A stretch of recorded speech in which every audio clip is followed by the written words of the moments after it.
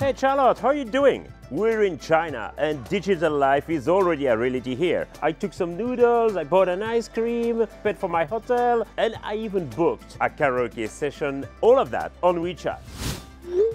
Well, actually you can. As a matter of fact, I just ordered a latte.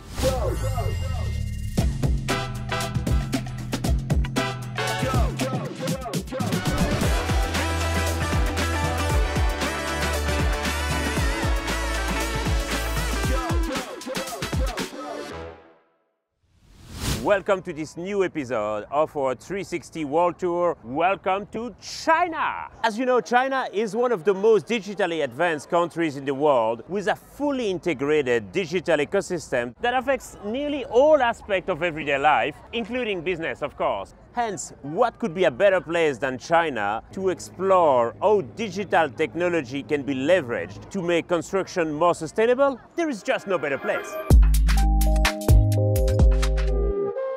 So, in order to understand how digitalization is affecting the way we work, we are here in Shanghai at the regional office of Saint-Gobain.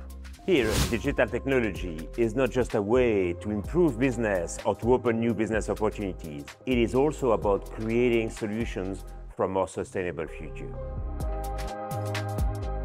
Peter, digitalization here is not just a tool, it's really a way of life. How is the construction sector adapting to this? We are seeing a digital renaissance. Customers expect real-time updates, one-click services, and full visibility across the value chain. That's why Saint-Gobain started to build up a fully unified, integrated digital ecosystem. Tell us about that digital platform of Saint-Gobain. That sounds really impressive, and you actually invented this, right? Yes, you're right. We built the only fully integrated digital ecosystem in China's materials industry. This platform is fast, reliable, and customer-centric. Can you show me? Sure, Let's go.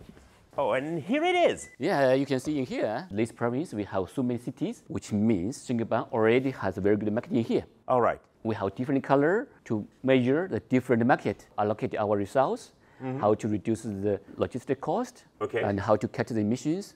Everything we can do in here. All right, so you have the emissions as well on the map. Peter, this is what you see at Saint-Gobain, but I assume this is not what the customers see. Actually, we can share this with our customer to convince them together with us. All right. We have strategic partner.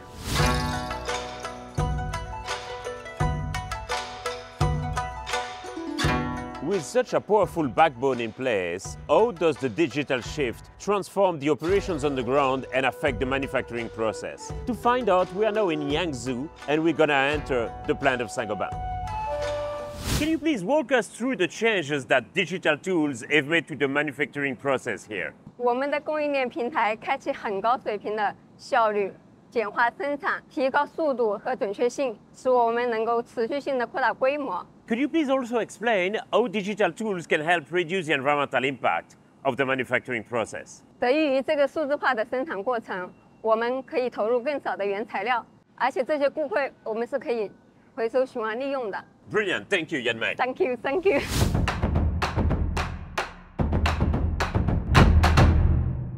Ying, you're a specialist of logistics. How do you experience these improvements on the field? 数字化的系统可以精准地控制车辆的到场时间。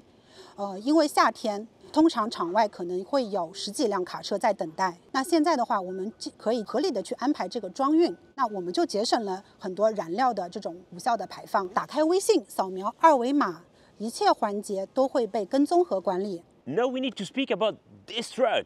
It's a beauty. And it's an electric truck, right? Tell us about that. 电能车通常我们是在市区内，电能车是我们为了降碳新的尝试，也是一个大胆的尝试。我们在投入使用后，已经看到了一个很好的一个成效，也希望在未来能够更大力度的去普及它。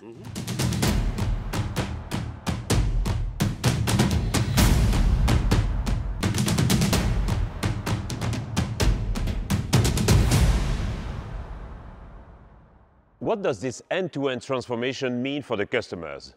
We shall now meet with one of them here in Zhengzhou to understand how it has changed the way they work as well. Can you tell us a little bit about the concrete benefits that you've observed since you switched to full digital? 因为这个平台使用起来非常容易，非常好用。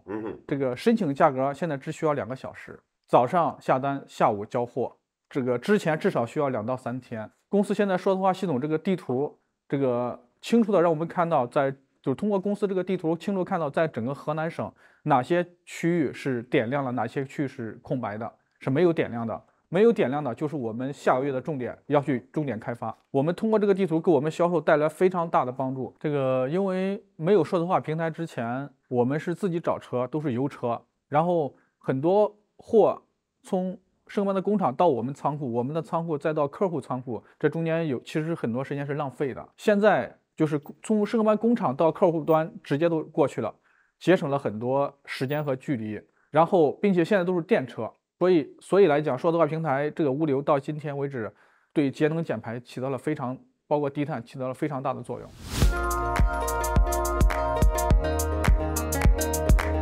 And alas, we're already coming to the end of this episode, where we've seen really how digital innovation could help make construction not just smarter, but also more sustainable. Next month, we bring you to the most populated country on earth, India, to see how sustainable construction could meet demographic challenges. So stay tuned, always with the same purpose in mind, to make the world a better home.